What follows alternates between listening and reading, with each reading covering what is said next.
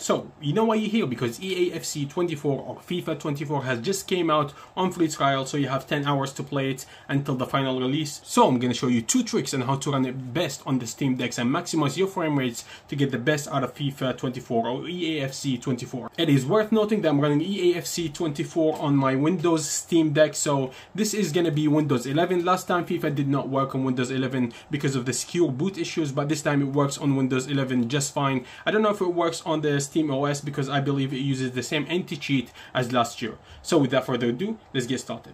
Okay, so now here is FIFA 24 or EAFC 24 running on my Steam Deck. As you can see here, the game runs really smoothly.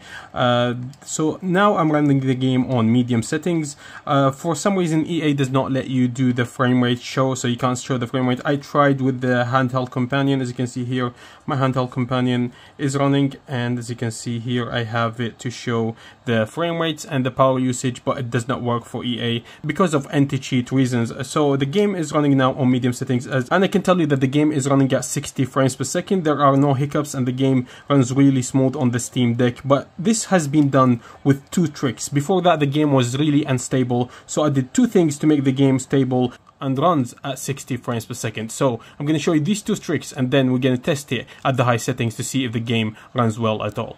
So here is my Steam Deck running Windeck OS on it, and this trick will help me stabilize the frame rate of FIFA on my Steam Deck. So let's go to the File Explorer first, and then wait for it to load. Go to this PC, press on Show More Options if you're on Windows 11. On Windows 10, just go on Properties. Wait for it to load, and then you need to go where it says Advanced System Settings. Click on that, and then this menu will appear. So where it says Performance here, so go to Advanced first, and then go to Performance, then go to Settings. You need to change that, so you need to go to Advanced, and then here you'll see Virtual Memory. So click on Virtual Memory, and then you'll see this will be ticked on, so tick it off, and then go to Customize, tick that on, and then here you need to write 10,000 in the first one and then 11,000 in the second one. This will increase the virtual memory of paging. Somehow this helps some games such as FIFA, and it's shown to help Starfield. So turn this on, press OK again and apply. Then it will ask you to restart your PC for the changes to appear. So restart your PC, and then let's go to the next step. Alright, so let's go to the next step. You need to go to the recovery mode. So there is the button combination that you could use, or you could use the settings. I like to do the settings because I don't like to restart my Steam Deck that way. So go to the settings here in the system, and then you need to go to where it says Windows Updates, and then wait for it to load, and then you need to go to Advanced Settings, and then you need to scroll down until you find Recovery. Click on Recovery, and then you need to click on Advanced Startup. So click Restart Now.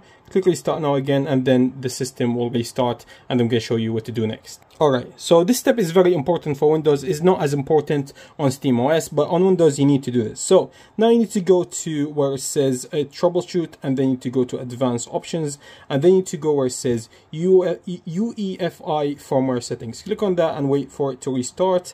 Here we are in the boot menu settings. Now you need to go to Setup and Utility. Use the D-pad to navigate and click A to go to that. And then you need to scroll down where it says Advanced, and then you need to scroll down again until it says UMA buffer size. Click on that and make sure it's on 4 GB. After you click on that, make sure you click Save and Exit. So go to the exit part here, and then exit saving changes. Click on that, and this will change your UMA buffer into 4 GB. So now you already seen the game running at the medium settings. Let's go change the settings to the high settings and see how the game runs. So let's go to display and configuration and go down. Let's put the frame rate to no limit just to make sure the game is more smooth. So for medium, we're going to go to high on everything and see how the game runs. Apply it, and then we're going to see how the game runs. So as you can see here, the game is running at now high settings, but you can feel that the game is not at 60 frames per second. I would say it's at 45 to 50 frames per second. It's smooth, but it's not as smooth as before. So it could handle the higher settings, but there's no use for them because the screen is small, and you're not going to see a difference between the medium settings and the high settings. So let's go to the settings again just to go over the settings I've done. As you can see here, to game settings again, and to display configuration.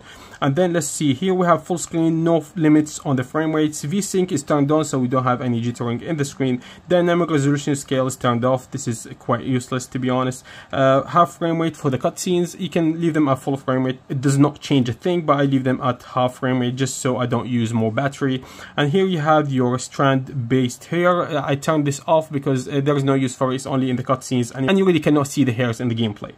And here we're gonna move them back to medium settings because they were the best settings to run the game at 60 frames per second. So this is FIFA running on the Steam Deck, Windows 11. You can run it on the Windows 10 as well. And that's it for me, guys. If you like this video, give it a thumbs up, and if you like the channel, subscribe, and peace.